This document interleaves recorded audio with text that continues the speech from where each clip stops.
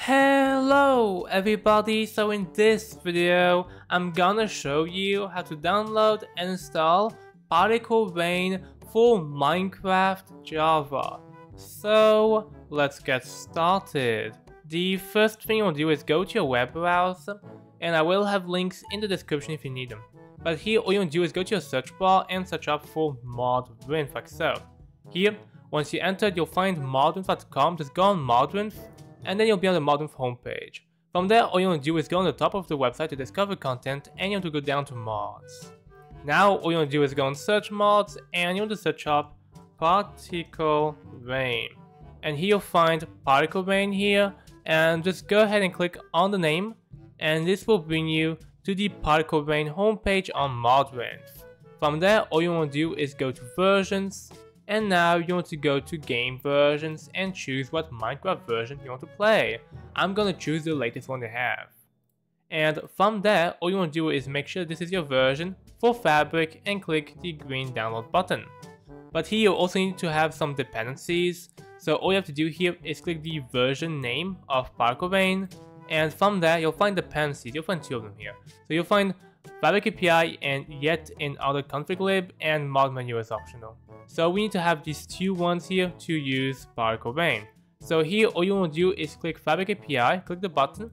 From there you want to go to versions, and then you want to go to game versions and choose the same game version you did for Particle Rain. So for me it was 1.21.5, and from there just go ahead and find your version, find Fabric, and click the green download button. And here all you want to do is go to the top left arrow to go back to the dependencies area. Here is this dependencies version here, and here you want to go in yet in other config lib, and just like before, go to versions, go to game versions, and choose your version that you did for Fabric API and Particle Rain. So I did 1.21.5. Here, find Fabric 1.21.5 and click the green download button.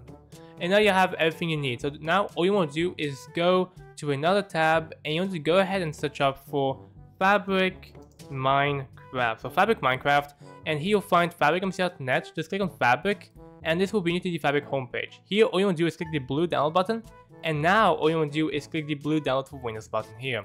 And from there you're going to have Fabric installer. So all you want to do here is simply go ahead and close your web browser, and then you want to go to your file explorer to access your downloads folder. From there all you want to do is find Fabric installer and double click it, and this will show up with a window like this. And here for the Minecraft version, just choose the same Minecraft version you chose for all the three mods here. So for me it was 1.21.5, and click install, okay, and close. And now all you want to do is go to the Minecraft launcher, and this is how you'll be able to go ahead and add the three mods to the mods folder. So basically here we have Fabric Loader, and all you want to do is go to installations here, and then you want to go to Fabric Loader and go to the folder icon. From there, all you want to do is simply go ahead and find mods somewhere. Here's the mods folder, double click it, and from there you want to go to downloads, and you want to select the three mods and copy them. And from there you want to go to the top left arrow to go back to the previous folder and click paste. Here we have copy pasted yet in other config lib, Fabric API, and Particle Rain in .minecraft mods. So once you did this, all you have to do is go to the Minecraft launcher again. You want to go to play, and once you're here, make sure Fabric Loader is selected and click play. And now you have to wait for Minecraft to open up.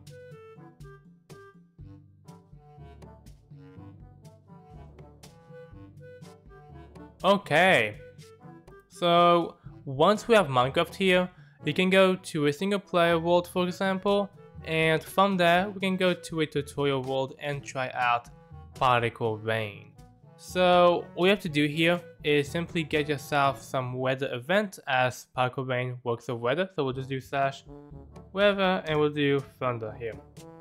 And you should notice that we have a bit of a different weather pattern than normal Minecraft. So here we can see we have rain basically changes here, how the rain goes sideways kinda.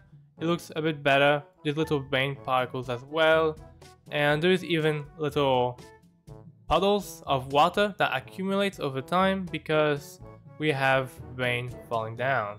The lightning looks a bit different, a bit more often as well, and we also have ground fog as well, which makes it look really nice. So yeah, that is particle rain. It makes everything a bit more realistic and also adds a bit more variance to the game by adding different weather pattern and weather effects as well. So yeah, that is how we get ourselves particle rain for Minecraft Java. So if you liked today's video, make sure to like and subscribe, and see you for the next one. Bye!